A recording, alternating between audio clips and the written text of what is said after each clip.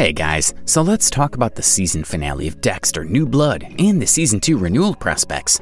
When Dexter New Blood was ordered, it was planned as a limited series with one main goal: to become the proper finale to the original Dexter series.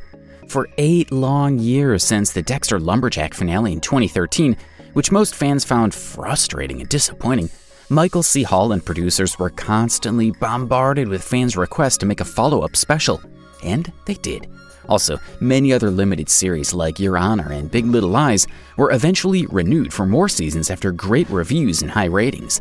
Considering very high IMDb rating and solid viewership numbers, and even with Dexter now dead, we could have a Season 2 revolving around Harrison's future.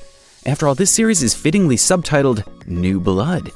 The ending this time was definitely more satisfying than 8 years ago, and after seeing how much of a monster Dexter really is, it made sense to finally kill him off.